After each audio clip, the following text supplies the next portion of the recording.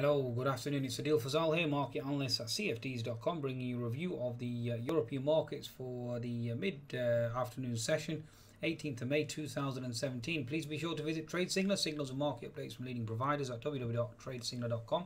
You can certainly download the app at the Google Play and the Apple App Store. Okay, let's see exactly where these markets are positioned and where they're actually headed. In terms of market stats, Asian markets overnight certainly following through on the weaker US market close. US market so far at the moment certainly recovering, especially the Nasdaq, certainly pushing higher again.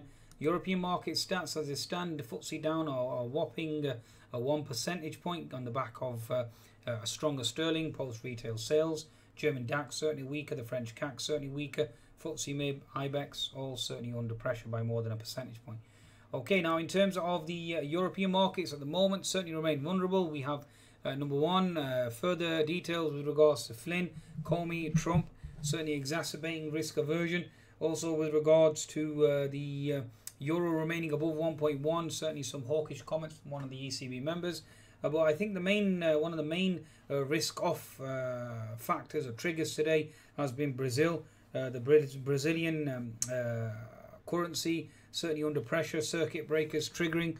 If I could go back here, Brazil, market sinks, circuit breakers and fresh crisis. If I just bring this across, certainly did trigger off risk aversion.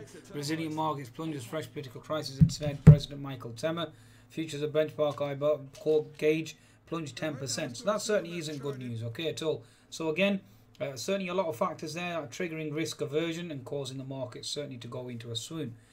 You have the USD JPY just about obviously mustering some support post US jobs data. US jobs data certainly came in stronger. Initial jobless claims, continuous jobless claims both coming in on the weaker side and thereby supporting the job market.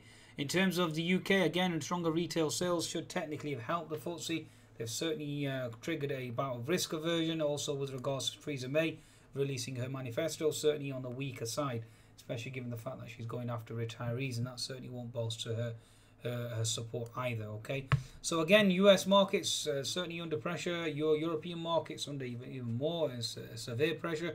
Let's see exactly how the markets close. In terms of the actual picture here, German DAX certainly has closed its H&S formation.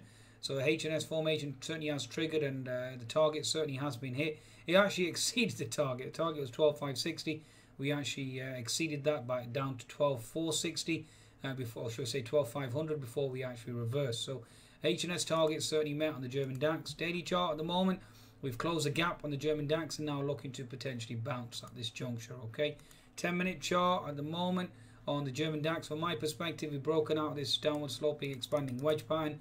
Certainly looking for a potential inverted head and shoulders pattern now. From my perspective, you're looking at the left shoulder here, head, and looking for the right shoulder certainly to play out, and certainly looking to potentially break higher. That's my understanding at present. US market certainly pushing higher at the open as well. French CAC, let's look at the French CAC here, folks. French CAC on the daily chart certainly bouncing off support on the daily chart. 60-minute chart at the moment bouncing off horizontal support. 10-minute chart at the moment bounces as high as 5283. Looking for a continuation of that potential rally as well. The Brazilian market certainly spooked me, otherwise I would have kept my long positions. FTSE under pressure as well. FTSE at present certainly under pressure. The FTSE certainly seems to be under pressure now again. Sterling certainly hurting the FTSE, and also obviously retail sales coming in stronger, certainly triggering the hawkish stance from the BOE. We certainly seem to have made a base at 7294. Let's see if we can hold that base for now. Okay, so let's look for potential support on the FTSE, especially in the daily chart. It corroborates with previous resistance equals support. So certainly looking for a pop here as well. 60-minute chart inside bar bullish engulfing. Let's see if we can maintain that. Okay, in terms of going forward. Okay, so in terms of Euro stocks, let's look at the Euro stocks as well. Euro stocks certainly bouncing. This is an index that I'm actually long on. Looking for a bounce at the 50% on the daily chart. Certainly looking to hold. 60-minute chart certainly looking to bounce here as well. Take out this bearish engulfing candle, potentially thrust higher. Looking to thrust higher up to 3610.